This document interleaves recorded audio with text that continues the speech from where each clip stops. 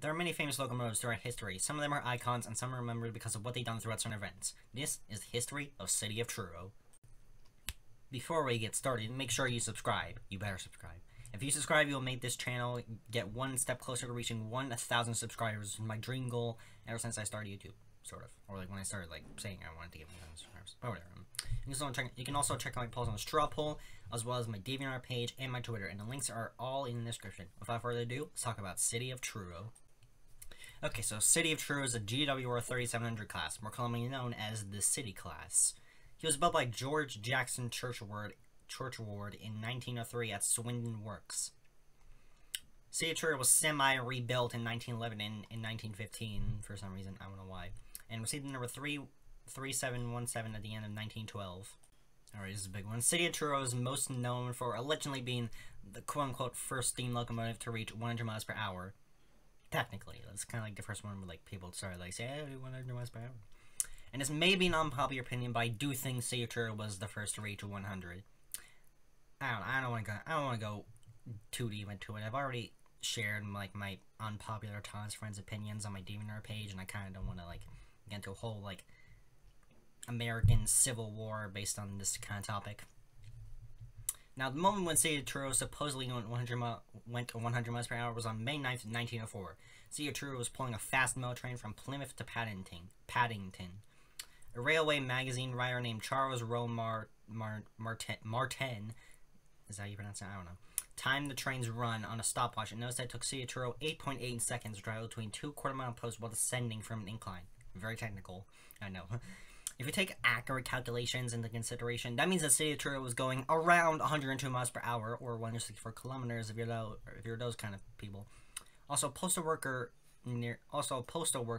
was also timing City of Truro as well, and agreed with Charles' statement about City of Truro's speed, meaning that there were two witnesses to seeing City of Truro going 100 miles per hour.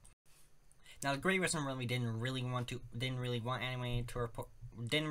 anyone to report City of Truro's speed publicly, as they thought they might lose their reputation for safety, as City of Truro was going a little over the requisite speed limit.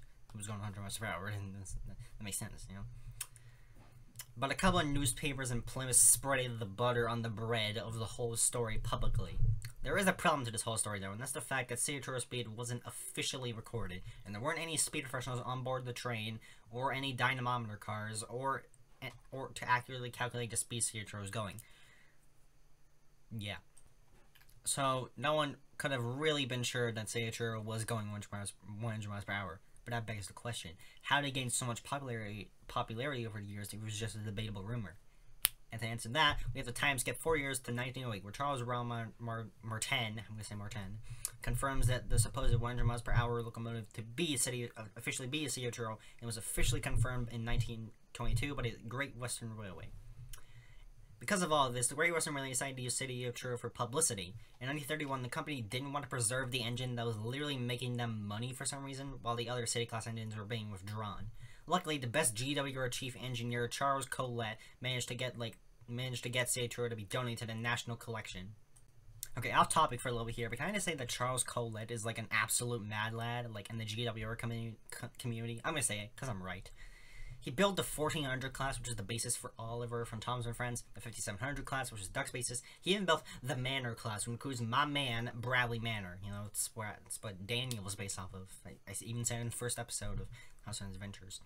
Charles even had the absolute audacity to mock British aristocrats by inventing a hybrid engine designed by using the boiler from a Duke class locomotive and the frames from a Bulldog class. The balls on this man.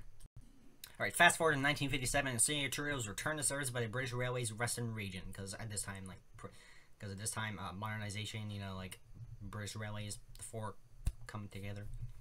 Yeah. He was then withdrawn again in 1961, but in 1962 he was taken to Swindon's GWR museum known as Steam, which is definitely an acronym for something, but I don't know. City of Truro stayed at the museum until 1984 when he had to be restored for the Great Western Railway's 150th anniversary celebration. City of Truro then went to the Netherlands in 1989 to represent Great Britain in the National Railway Museum for the 150th anniversary celebrations for the Netherlands Railways. Fun fact about this moment, the engine who was supposed to represent Great Britain was actually the famous A4 known as Mallard. But Mallard failed the boiler test shortly before it, and next in line was Say Truro. So Say Truro just barely made it in due to a technicality. That's awesome, you know. Pretty notable moment, kind of a Chad moment, you know. In 2004, Say Truro was restored for his 100th year anniversary of his supposed 100 miles per hour run. In 2010, Say Truro was repainted for the 175th anniversary of the Great Western Railway.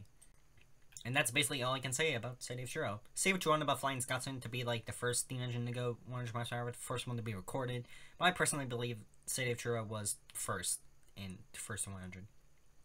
Fun fact about this video is that I got all the information about Say Truro going like 100 miles per hour from this one guy who goes under YouTube username Train of Thought. Definitely go check out his content. He tells you some stuff that you probably didn't know about steam locomotives. Like, did you know there's like this miniature railway on like the east coast of Great Britain?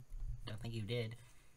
He makes some pretty interesting videos. Like, definitely go check him out. Like, I don't know. Like, he recently made a video about City of Truro, and like his latest video that I just recently uploaded was about like the A55 decapod. You know, like that steam engine that was like made to like explicitly to accelerate.